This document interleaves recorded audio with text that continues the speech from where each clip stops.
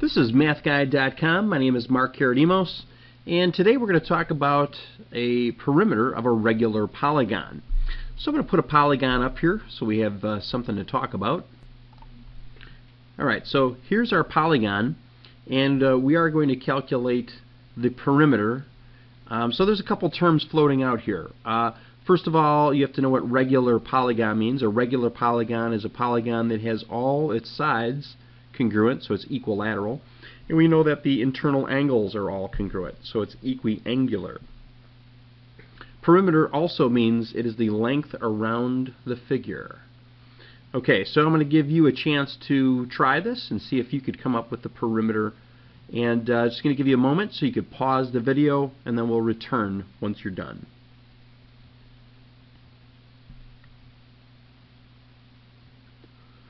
Okay, now that you've tried this, I'm going to show you how to go about finding the perimeter of this regular hexagon. Alright, well, first of all, what I'd like to do is to divide this figure into pieces. So, like for instance, if I divide this figure, and I'm going from the center all the way to a vertex. The center all the way to a vertex. Those are called the radii. Well, it's a little wavy, but let's pretend that they're all congruent, because they are. They would be, if it's regular. And what I like to do is to take one of these triangles and just reproduce it and put it right here. Alright, in order to do this problem, what we need to do is figure out what is this angle here at the top. Once we get this angle at the top, we'll know more about this triangle, what type of triangle it is, and it'll help us find the length of one side, or this bottom distance.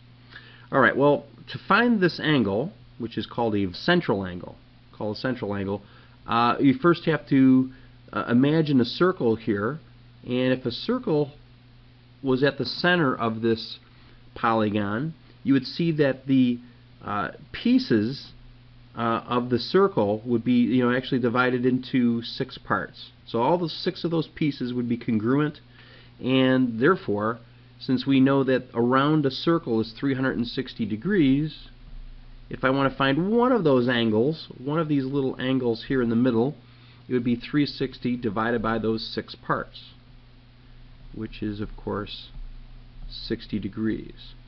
Alright, so that means I know that one of those little angles, in other words, that central angle right there at the top, is a 60-degree angle. Okay, and we also know that these radii are congruent. So in other words, this radius is the same as this radius, and therefore it is an isosceles triangle. So if it's an isosceles triangle, that means that if these are the legs, then opposite those legs you would have congruent base angles. Okay, so that means these two base angles have to be congruent to each other. Alright, well, if this is 60 degrees, right, we know that this top angle is 60, then these two, actually all 3 of these, are going to add up to be 180. But of course these two are congruent to each other, so I'll call them x. So I know that if I were to do a little calculation, I know that x plus the top angle is 60 degrees. I know that because it's a triangle, all 3 of those angles have to add up to be 180 degrees. So I'm going to do a little math. I get 2x plus 60 equals 180. I subtract 60. I divide by 2. I get 60. So in other words, these base angles are 60 also. That means that all 3 of these angles are 60. That means it's an equiangular triangle. All the angles are equal. That means it's also equilateral. Alright, so if it's equilateral, that means that this distance here at the bottom also has to be 9. So that means that all of these distances going around, all the sides, are all 9. Okay, so what's the perimeter? Well, you could see that I'm going to add up all those 9s. Let's see, there's 6 of them. So I've got 6 9s.